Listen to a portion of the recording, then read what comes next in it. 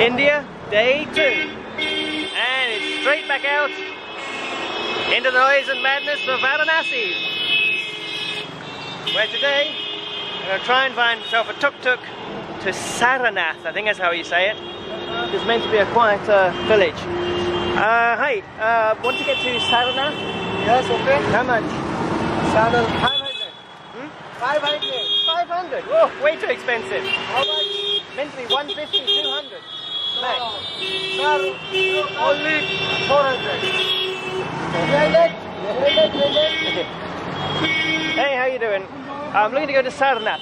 Sarnath. Yeah. Yeah, go back, come back, and you go. I'm going to go stay there for a few hours till sunset, so I don't know how long I'll be. Go.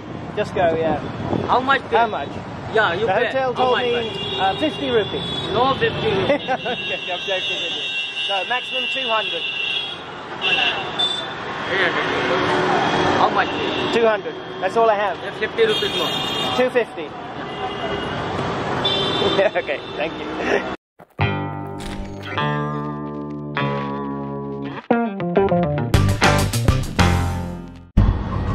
India, day 2.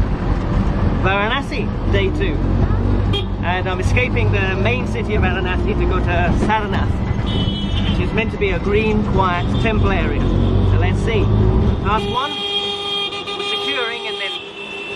securing and then negotiating a price with a tuk-tuk driver. Next stage is surviving the ride.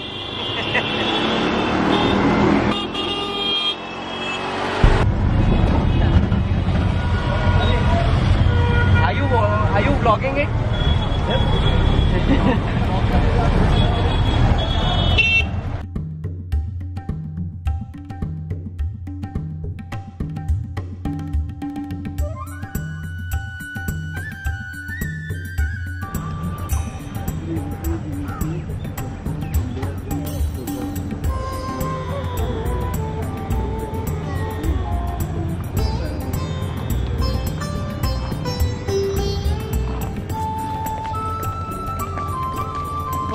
Bos kera ya.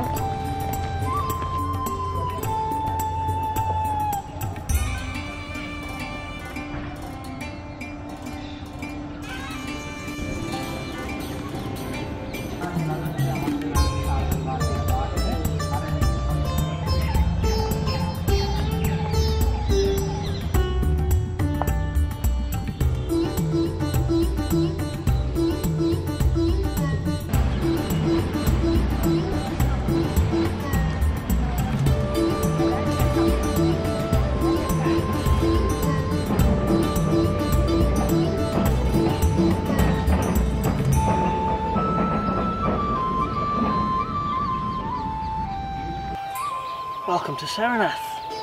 If you're getting a bit overwhelmed with everything that's going on in the city of Varanasi and the Ganges and down at the Ghats with the people, the hawkers, the dirt, the noise, the pollution, everything that's going on there, it's well worth taking half a day, maybe even a day, to go and chill out at Sarnath.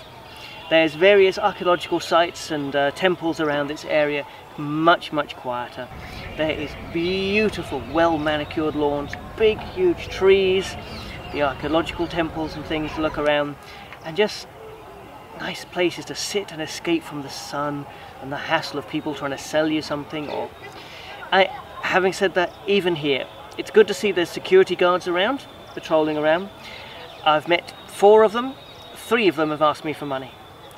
I know it's only day 2 of India and I've only been to one place, but you do have to get used to the in-your-face poverty that is obvious in India. Everybody knows about it.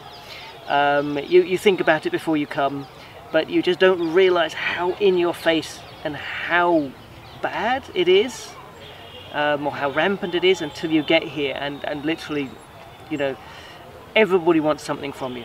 Everybody. And as a foreigner, you're an obvious target because you've probably got more money than any locals. But it is a bit of a pain when you're trying to visit a place and look around. Everybody wants their 2 cents from you. And sometimes it is as much as 2 cents, 20 cents. You know, they're not asking lots from you, but they all want it, and nobody will leave you alone. They're all trying to sell you something, give you something, hike the price. And on principle, I always try and pay the fare, the going rate, because I don't like to be extorted, which is basically what it is. But also at the end of the day, I don't want to be caught arguing over 20 US cents. So it's a balance. Oh, well, after escaping the hustle and bustle and noise of Varanasi for the day in Sarnath, it's time to go back.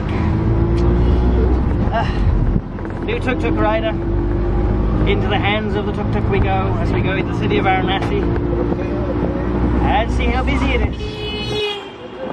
See how the driving is. One thing, it will be noisy. Paneer butter masala. Paneer butter masala. Okay. No, not spicy. Not spicy. New paneer butter masala.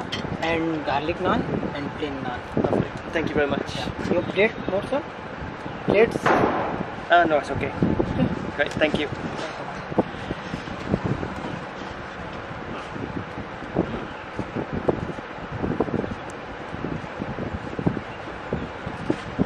I have no idea. I know what this is. I have no idea what this is. It doesn't look like meat. Okay, here goes. There's paneer butter masala with naan bread. There's some plain naan bread, some garlic naan bread. And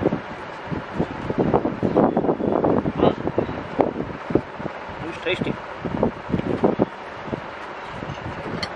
Very nice sauce. Now this is paneer. I have no idea what paneer is. It's like white stuff. They tell you it's not meat. Looks suspiciously vegetarian. So if somebody can tell me what paneer is, then I'll decide if I like it or not.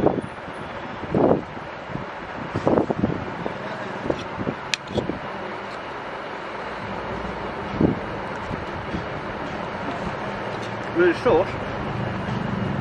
Doesn't have any taste.